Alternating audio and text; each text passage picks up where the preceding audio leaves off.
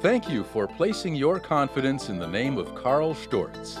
This video is designed to assist you in the maintenance of your KARL STORZ flexible intubation scopes.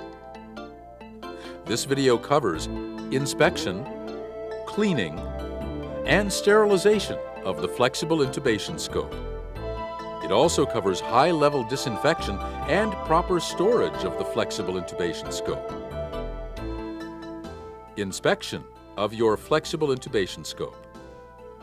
Every KARL STORZ flexible intubation scope must be thoroughly inspected prior to each procedure.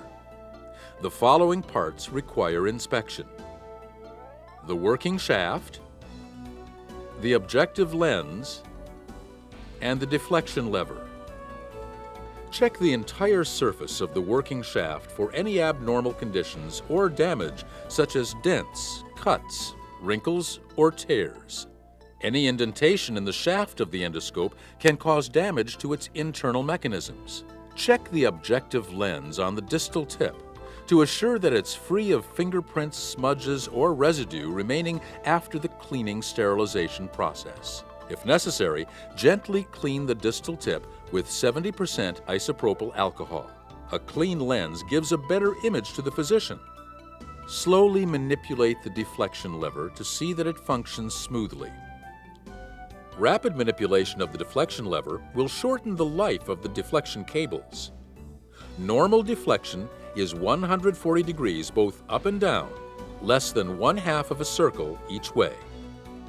In order to protect patients and medical staff, KARL STORZ flexible intubation endoscope must be thoroughly cleaned according to validated infection control procedures prior to use and subsequent reuse. Step 1. Leakage test. A leakage test must be performed before cleaning the scope. The leakage tester is provided to verify its watertight integrity. A hand-operated bulb provides air pressure. Connect the end of the leakage tester tubing with the green bayonet fitting to the vent port on the endoscope. The red pressure release valve must be in the closed position. To pressurize the endoscope, squeeze the hand-operated bulb until the indicator needle rests in the blue zone. Increasing the pressure beyond the blue zone can seriously damage the endoscope. If the pressure does not change, the endoscope does not have a leak. If the pressure rapidly drops below the blue zone, there is a major leak in the working channel. Call your KARL STORZ representative or customer service immediately. To release the pressure, open the red pressure release valve. When the indicator needle has dropped to 0, disconnect the leakage tester. If no leakage was found, continue cleaning of the endoscope.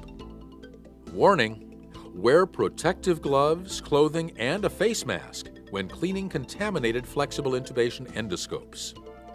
Step 2. Cleaning of the flexible intubation endoscopes. Remove and disassemble any accessories from the endoscope, the light cord from the light post, and any adapters attached to the distal working channel. Remove and discard the disposable suction valve attached to the proximal working channel. This valve is a disposable, sterile, single-patient use item.